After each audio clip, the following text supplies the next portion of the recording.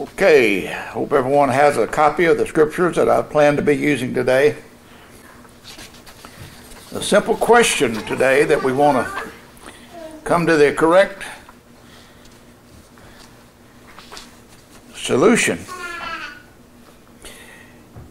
In what or whom should we trust?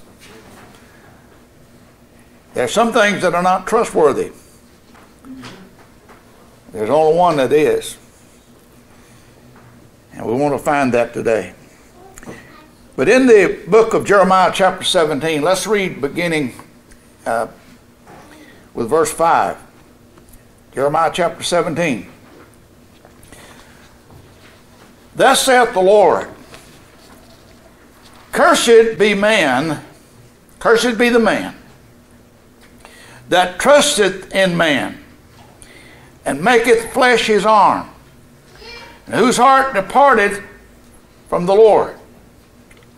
For he shall be like the heath in the desert, shall not see when good cometh, but shall inhabit the purchased places in the wilderness, in a salt land and not inhabited. Blessed is the man that trusteth in the Lord, and whose hope the Lord is. For he shall be like as a tree planted by the waters, and that spreadeth out her roots by the river, and shall not see when heat cometh, but her leaf shall be green, and shall not be careful in the year of drought, neither shall cease from yielding fruit. Then he says, verse 9, the heart is deceitful above all things, and desperately wicked.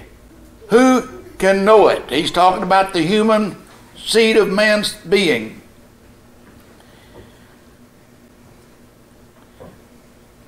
Verse 10, I, the Lord, search the heart. I try the reins, even to give every man according to his ways, and according to the fruit of his doings. As a partridge sitteth on eggs, and hatcheth them not, so he that getteth riches, and not by right, or if he gets riches the wrong way, shall leave them in the midst of his days, and at his end shall be a fool. A glorious high throne from the beginning is the place of our sanctuary. O Lord, the hope of Israel, all that forsake thee shall be ashamed. They that depart from me shall be written in the earth, because they have forsaken the Lord, the fountain of living waters. All right, we'll hold up with these other verses in a moment. But it's been said that all men rely and trust upon something in life. We have something that we think stabilizes us. Even what we call the shrink or the psychiatrist recognize this, that a person has to have something they feel grounded in. People need something or someone in who to believe or which to believe. And in our day especially, the men need to find a stabilizer.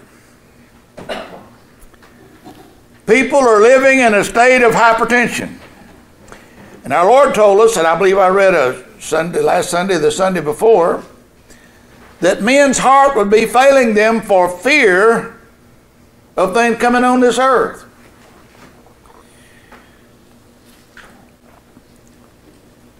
Jeremiah 17:5, again, the first verse we read. Let's look again. Thus saith the Lord, cursed be man that trusteth in man, maketh flesh his arm, and whose heart departeth from the Lord. You let that sink in a moment. Cursed be man that trusteth in man, because man by himself is not trustworthy. You're not trustworthy.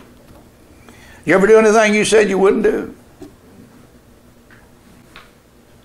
We all have, haven't we? You can't trust the old human heart. This has always been true. But there is a guilt because of sin that man has to face. And because of that guilt, men seek to turn to something they can rely on. There's some things that men trust in that are untrustworthy for salvation. And those things are what we want to major on this morning. And Jeremiah said in verse 5, themselves, cursed be man that trusts in man. And that includes oneself. The flesh is not dependable. Look at verse 9. We read a moment ago. Somebody said, somebody says, I'm a pretty good person, not too bad. Let's read what the Lord said. Look at verse 9. The heart is deceitful above all things and desperately good. Desperately wicked. That's right. Who can know it? Folk, that pretty well sums it up. That you can't trust yourself or some other man. But the man that follows his own heart is deceived. There's a scripture that's quoted twice in the Bible. It says, there is a way that seemeth right unto man. There's a way that seemeth right. But the end thereof are the ways of death.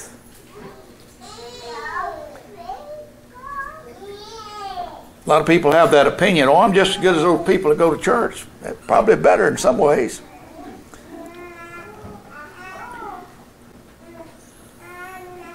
Folks, self-righteousness will not save. Never has it? Yeah. But how many are trusting in themselves? Drop down, if you would, back to your paper, Romans 10, verse 3. Look what it says plainly. For they being ignorant of God's righteousness and going about to establish their own righteousness, have not submitted themselves unto the righteousness of God. Somebody said, I'm going to turn over a new leaf. Well, that's great, but let the Lord turn that leaf over for you. Put your trust in Him. But all too many have their faith in other men. Israel truly loved their king, King David. But David let them down, didn't he? Took an innocent man, a good man, took his wife, got her pregnant, so forth, and wound up having the man killed. And all Israel, and God said, David, the worst thing you've done is you caused the people to belittle me, or God, because of his actions. And look at his son that followed along behind David, Solomon, in all of his wisdom. And the scriptures proclaims the wisest man that ever lived. People still marvel at the things that Solomon did.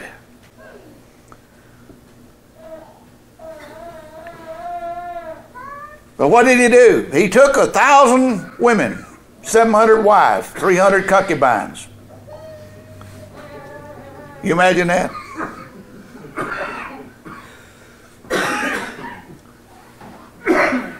But he started worshiping their gods, which were heathen gods. He made altars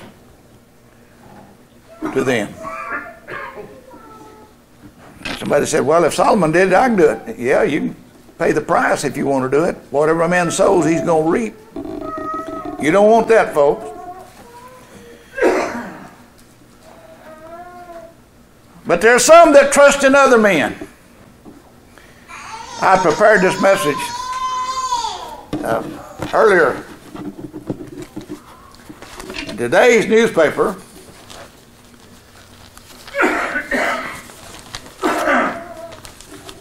y'all see the picture from where you are.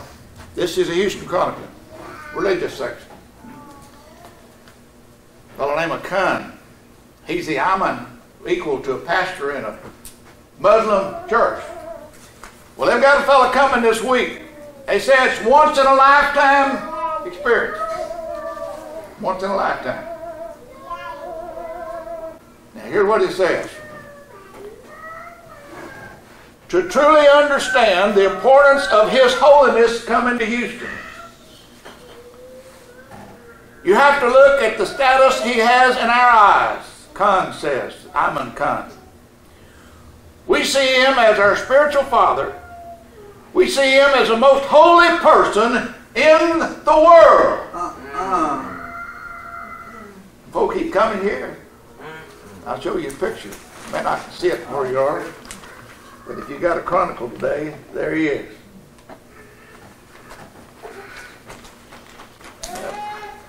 We'll try to read his name. I'm warning you folks, the paper said it's going to be a great thing, according to the Muslims. Mirza Masroor Ahmad, the 5th Khalifa and head of the worldwide Ahmadiyya Muslim community, making a much anticipated visit to the Houston area.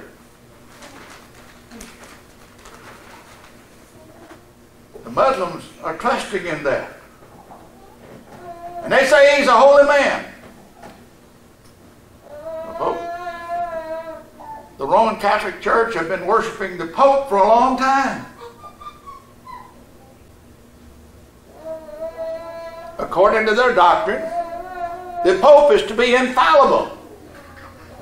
Wicked. Isn't that something? I said, according to their doctrine.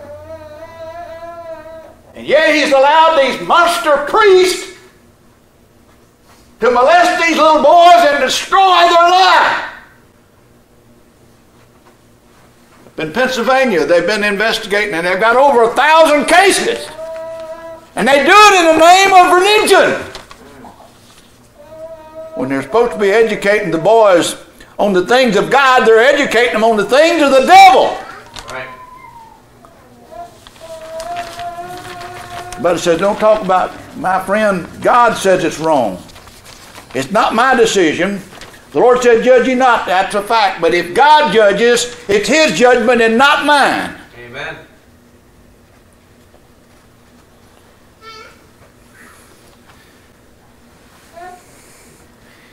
But people have tended to trust in other men.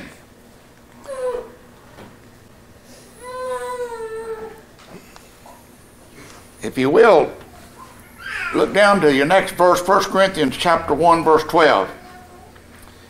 The church at Corinth, way back yonder, 1900 years ago, they became preacher followers.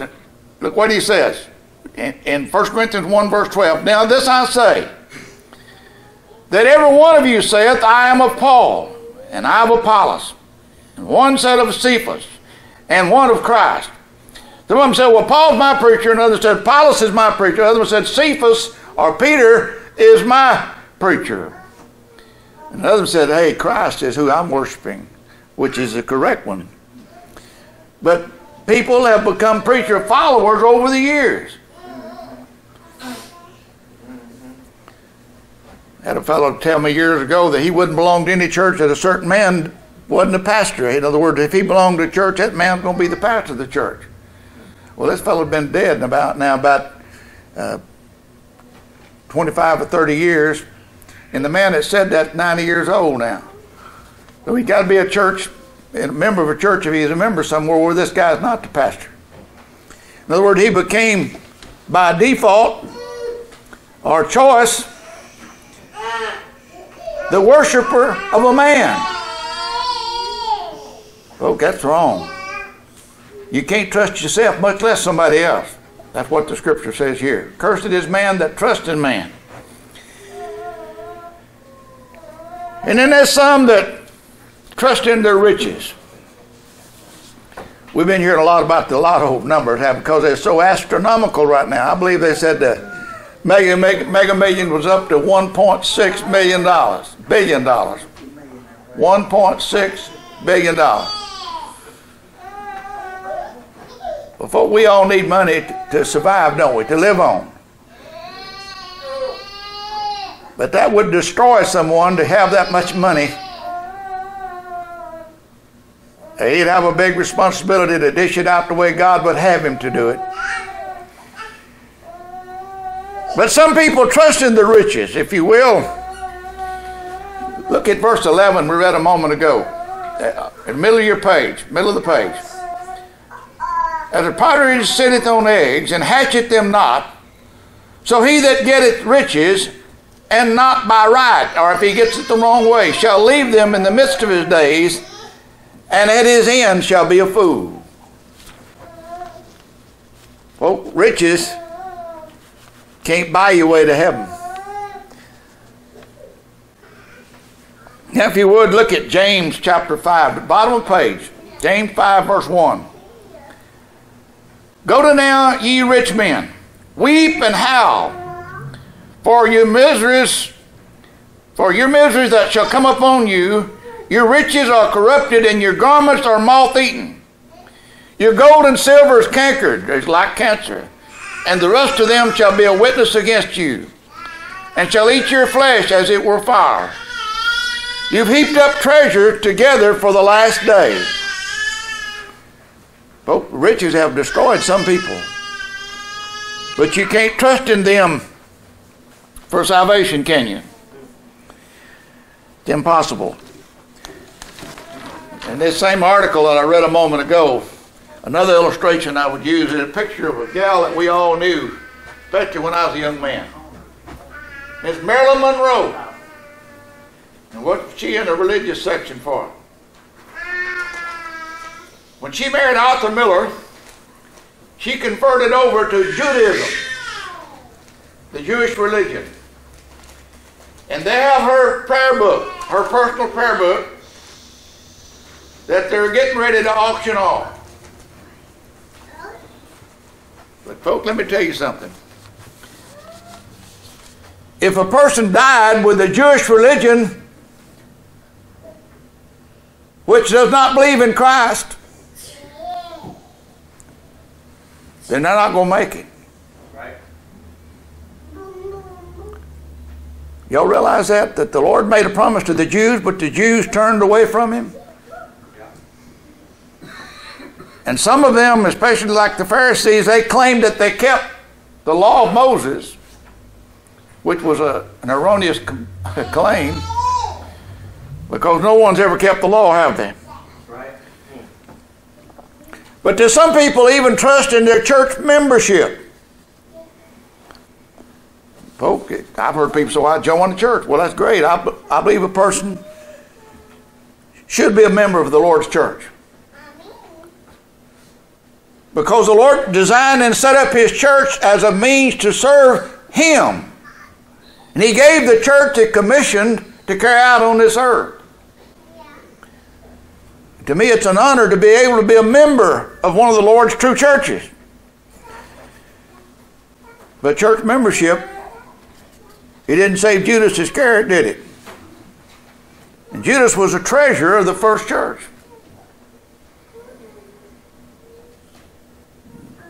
The Bible said Judas went to his own place, and I'm going to let y'all figure out where that place was. But it says he was never a child of God. He was a devil from the beginning and abode not in the truth. Amen. That's what it says. Right. But folk, it all boils down there, but one that can be trusted. You can't trust yourself. You can't trust this preacher or no other religious figure, because they've got that carnal heart. It's still there. But if you would, look back at verse 7. Jeremiah 17, verse 7. Blessed is the man that trusteth in the Lord, and whose hope the Lord is. Folk, he's the only one that can be trusted. Now, you can tell me all about your sins if you want to, and I don't care to hear them, because the Lord said, confess your sins to God, confess your faults one to another. I can't forgive the sin, so I just soon not hear it. God wants us to trust him. He's always been good for his word. And folk, he can be trusted. No matter what the circumstances may seem. And the one who trusts in him shall not be ashamed. That's what verse 13 tells us. Read it again in the middle of the page. O Lord, the hope of Israel, all that forsake thee shall be ashamed. They that depart from me shall be written in the earth, because they've forsaken me, the Lord, the fountain of living waters. But folk, if we don't forsake him, we're in the right place. We'll not be ashamed. But what happens then when a person put their trust in the Lord, they get saved? Look at verse 8. And this is a key to our whole lesson. If you don't pick this one up, you've missed the whole point. For he, the person that trusts in Christ, shall be as a tree planted by the waters, and he that spreadeth out her roots by the river, and shall not see when heat cometh, but her leaves shall be green, and shall be careful in the year of drought, neither shall cease from yielding fruit. Neither shall cease from yielding fruit. Amen. The Lord said the fruit of the righteous is a tree of life. Not the fruit of the Spirit.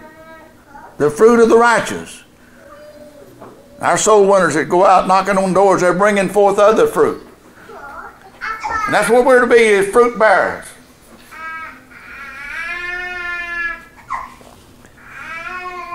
And whom are we trusting?